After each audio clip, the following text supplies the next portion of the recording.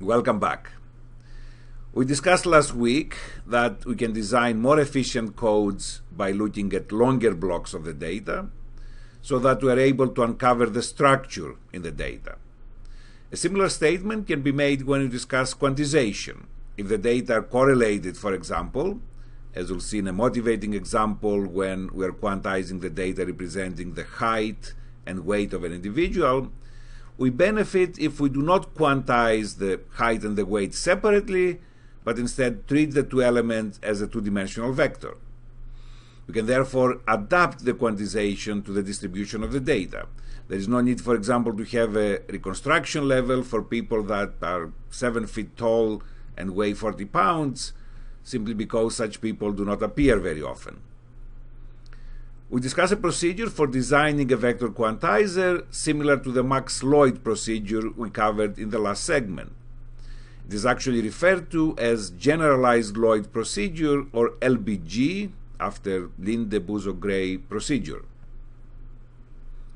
Vector quantizers have formed compression algorithms on their own, but also they can be used as the middle block of any compression scheme. So let us proceed with this interesting topic. We saw earlier, when we discussed lossless compression, that a lot can be gained in compressing data when you consider blocks of data at once, since this allows us to reveal the structure in the data. We can do the same with quantization. The vector quantization procedure is shown in this block diagram. It is a rather straightforward procedure. Given a one-dimensional or a two-dimensional signal, such as an image, a number of samples or pixels in a small block are considered at once, and they are grouped into a vector. So when we deal with images, we can consider, for example, a 2x2 or an 8x8 block, in which case we have a 4x1 vector in the first case and a 16x1 vector in the second case. By the way, in different contexts, these two-dimensional subblocks are also referred to as patches. Then, during encoding, a codebook is used, able to represent well vectors that we encounter in any image, or maybe in any image belonging to a specific class of images.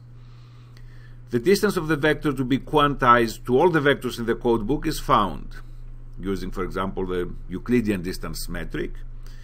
And the one vector in the codebook that is closest to the vector to be quantized is used as the reconstruction value of that vector. Each vector in the codebook has an index, and it is this index that is used for decoding this vector, or this is the index that is sent to the decoder. So if this is, let's say, the chosen vector, this will be the index that will be sent over to the decoder. Decoding is actually very straightforward, since it consists of a lookup table. We look for the vector corresponding to this index. So this is the index that was sent over, and therefore this is the vector that will be pulled out to reconstruct the encoded vector. When we deal with image blocks, then we need to turn the vector into a block, and this is represented by this unblock operation. Clearly, the decoder has the identical codebook as the encoder for this to work. What are the parameters defining the efficiency of the vector quantizer, or the VQ? It is the length of the vector to be quantized, as well as the length of the codebook. How many entries does the codebook have? So, for example, if we consider patches or blocks, let's say, of size n by n, and each pixel here is represented by b bits, and if we assume that the length of the codebook here is capital L, and let's say capital L is 2 to the L, this means I need L bits to represent all the entries in the codebook, then the efficiency or the performance or the compression ratio of this VQ is simply n times n times b divided by L. This could be called the rate also. So let us now further motivate the benefit of utilizing vectors instead of scalars for quantization, and then discuss how to design such a codebook. In motivating the use of a vector quantizer, suppose we are quantizing a source that generates the height and weight of individuals. Suppose that the weight varies uniformly between 40 and 240 pounds, and similarly the height varies uniformly between 40 and 8 inches. Suppose we have 6 bits to represent each pair of values. We could use 3 bits to quantize the height and 3 bits to quantize the weight. So the weight is divided into 8 equal intervals, each of width 25.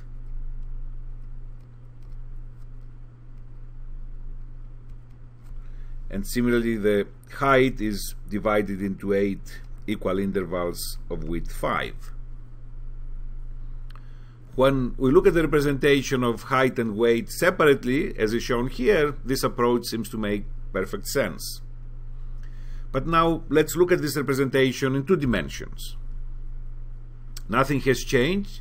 The heights are still quantized to the same 8 values, and so are the weights. However, we have tessellated the space uniformly. We have quantized values for a person who is 80 inches up here and weighs 40 pounds. So this is a 6 feet 8 inch person that weighs 40 pounds. And similarly, a person who is 40 inches tall and weighs more than 250 pounds, the person up here. Obviously, these outputs will never be used, as is the case for many other outputs. So a more sensible approach is to consider the quantizer that is shown in the next slide. So here is a view of the vector quantizer. This quantizer has the same number of output points as the quantizer in the previous slide. However, the output points are clustered in the area occupied by the input. Using this quantizer, we can no longer quantize the height and weight separately. We have to consider them as the coordinates of a point in 2 dimensions in order to find the closest quantizer output point. So clearly, this method provides a much finer quantization of the input. We see with this example that the structure that was uncovered in the data is that they are correlated. However, the vector quantizer is more efficient than the scalar quantizer when the source output values are not correlated. The reason is that when we look at longer and longer sequences of source outputs, we have more flexibility in terms of design. We can now match the design of the quantizer to the source characteristics. Let us look at the toy VQ example. Here is the code book that we have designed. It has 4 entries, and each entry is a 2-dimensional vector. I is the index corresponding to the corresponding y of I vector. Here is the signal we would like to quantize using this codebook. Since the vectors in the codebook are 2-dimensional, we are going to group 2 samples of the signal together. So with respect to the first vector 0, 1, we find its distance from all 4 y1 through y4 vectors. So the distance of 0, 1 from the first vector is 0 minus 0 squared plus 0 minus 1 squared equals to 1.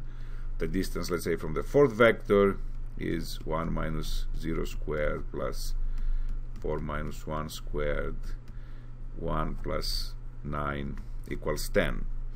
So if we find the 4 distances, we see that the distance to vector y1 is the smallest one, and therefore this vector 0, 1 is going to be represented by the index 1. We do the same for the second vector 2, 3, and we find that it's closest to the vector y3 in the codebook, therefore we transmit index 3. And for the last vector 2, 0, we find that it's closest to vector y2, therefore we'll transmit its index, which is equal to 2. So now at decoding, we are going to reconstruct the input signal by the vectors corresponding to indices 1, 3, and 2, or in other words, this is the decoded signal. And if I find the difference between the original and decoded, this is the quantization error. So this is the simple operation of a vector quantizer, assuming of course that the codebook has been designed appropriately, and this is now the topic we'll look into, how to efficiently design an appropriate codebook. The story when designing a vector quantizer, which really means designing the codebook, is very similar to the case of scalar quantization. We saw when we studied scalar quantization that we can design a uniform quantizer, but the optimal quantizer in terms of minimizing the variance of the quantization error is a non-uniform quantizer that matches the PDF of the data. That is, we perform fine quantization for the highly probable values of the intensity input values and coarse quantization for the less probable ones.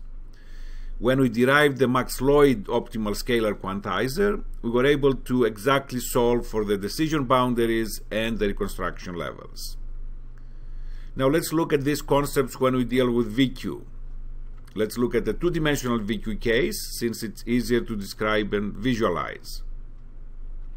We can always build a two-dimensional uniform VQ as shown here.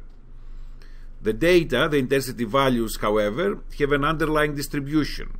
We saw in the height weight example that the data lie along a diagonal, that is, they're correlated.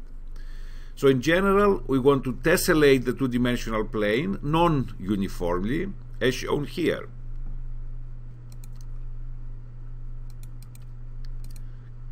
Actually, you're not interested in finding exactly the boundaries here of each partition, of each region, but instead we're interested in finding a representative vector, this one, of this whole region, and this is indeed the centroid of this region.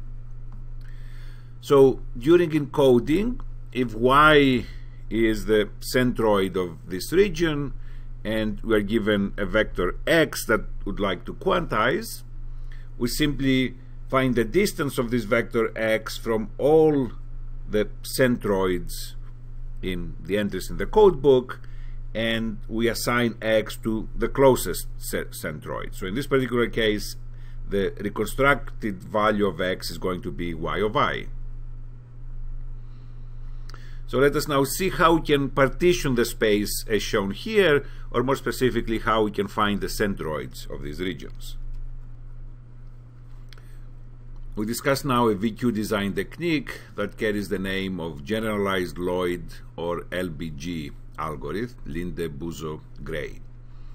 We start with a set of training images and also with an initial codebook. Based on this initial codebook, we partition the space into clusters, R of I, using this nearest neighbor condition. That is, all the vectors close to y of I, which is one of the entries of the codebook, form the cluster R of I.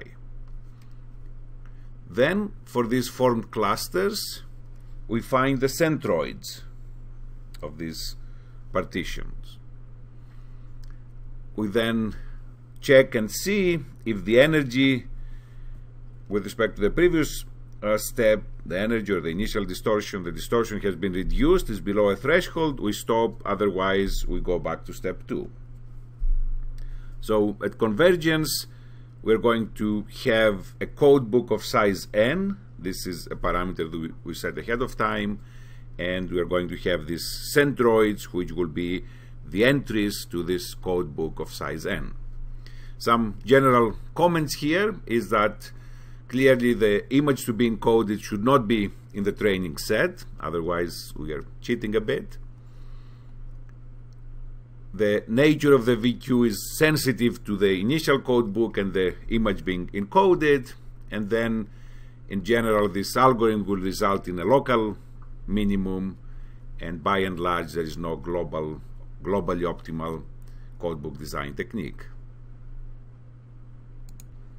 We demonstrate here the steps of the codebook design algorithm we discussed in the previous slide. Here are the training samples. Each of these squares represents a two-dimensional training vector.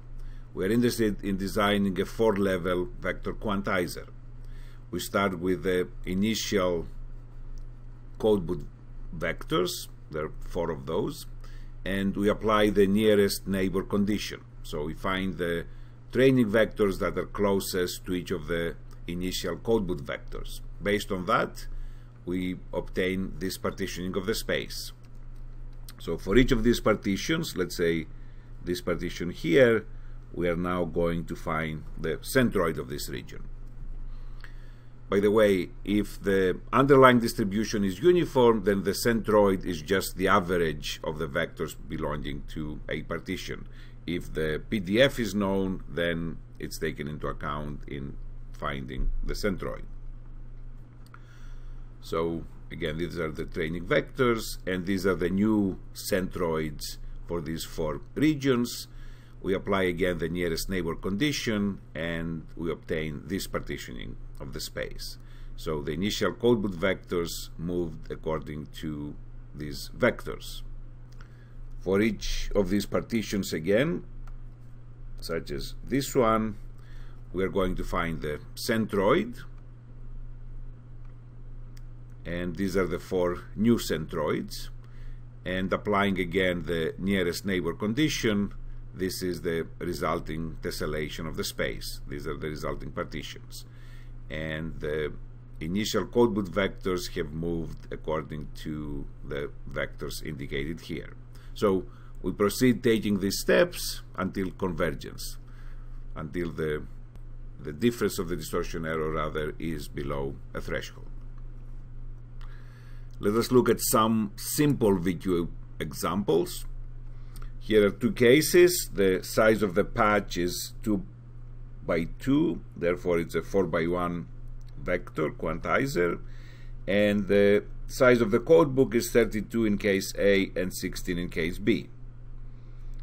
If we look at the compression ratio for case B, we have again 2 by 2 patches times 8 bits per pixel, and I need 4 bits to represent the 16 different entries in this particular case. Therefore, I have a compression ratio 8:1.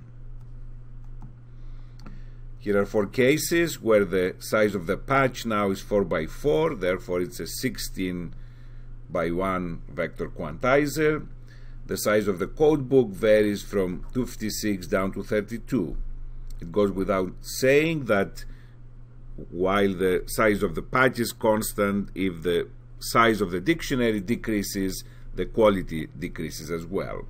So what's the compression ratio for case F here? I have 4 by 4 pixels in each vector times 8 bits per pixel, and I need 5 bits to represent the 32 different entries of the codebook. So this is approximately 25:1, the compression ratio. And finally, we have 2 cases here where the size of the patch has increased. It's an 8 by 8 patch or 16 by 1 vector, and the 2 sizes of the code books are 256 and 128 vectors.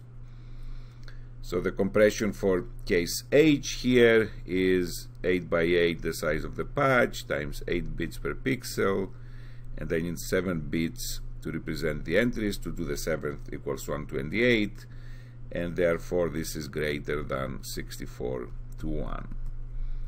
So we see that in case H we have actually the largest compression ratio for all cases considered, but the quality is clearly the worst one. We see these annoying blocking artifacts since we don't have enough patches enough code vectors in the code book to describe all possible variations in the patches.